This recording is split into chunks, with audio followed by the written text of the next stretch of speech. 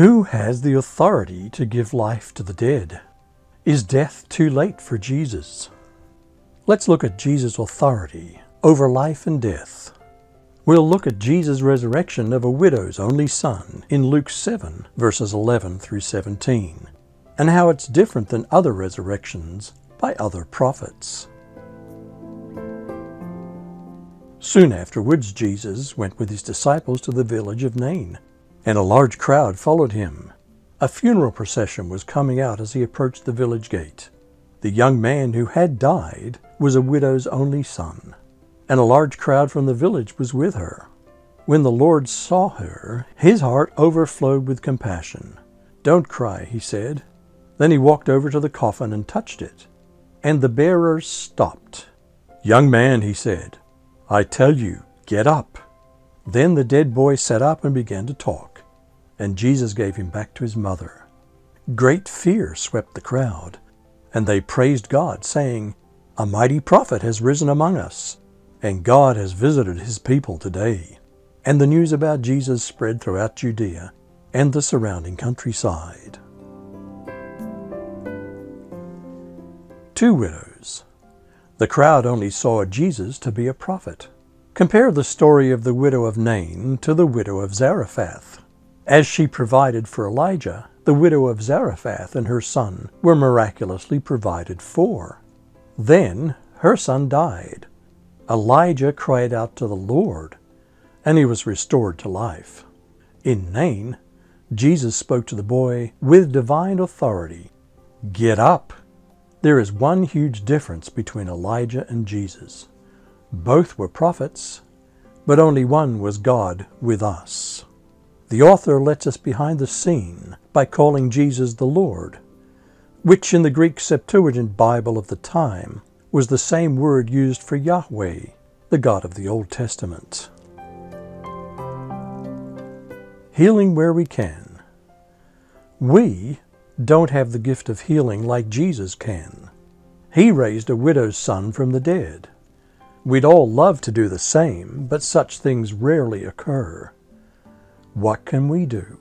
We can all heal to some extent, even if not in such spectacular ways. Like Jesus, we can notice the pain and suffering of others around us, and we can care enough to have compassion. In a world where self-interests are the fashion, we are to be different. We have many options to bring healing to a sick world, from encouraging words to personal investment of time and money. While most people just don't give a damn about the poor and suffering, we must. Word power. Do words have magical power? The belief that incantations are magic is associated with witchcraft, not Christianity. We need to know the difference between magic and the power of God. Since ancient times, miracles of manipulating nature, rescues from sickness, death, and evil forces are recorded. Some thought that it was the words alone that caused the miracles, and developed systems of magical incantations, sometimes as scams, sometimes relying on self-seeking occult powers. Luke tells of Jesus reviving a widow's dead son, but there was more going on than words of a mere incantation. There was divine authority behind the words. Our words can also be empty, wishful words of incantation and magic, unless we recognize God's power behind it. Do words have great psychological power? We know that negative words can destroy life just as readily as positive words can give life.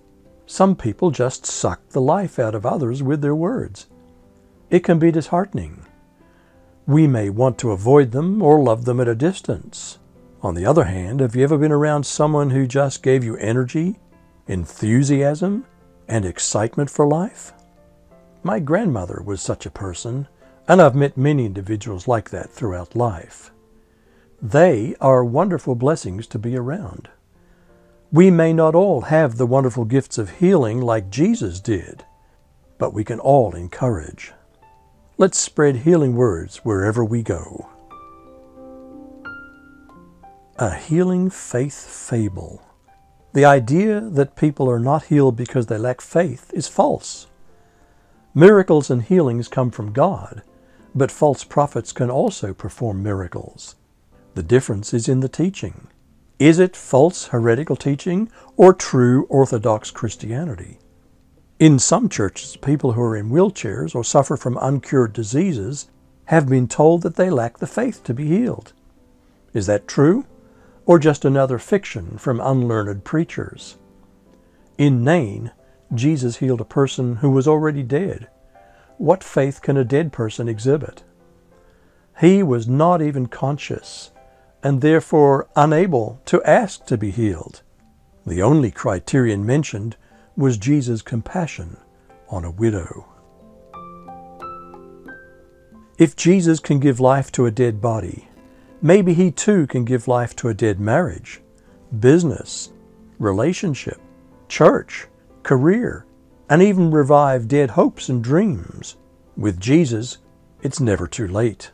As God the Son, Jesus has authority to give new life to the dead. Death is not too late. With the same authority that granted a little boy life, Jesus can grant our dead things life, including eternal life after our bodies, which are wearing out, finally expire.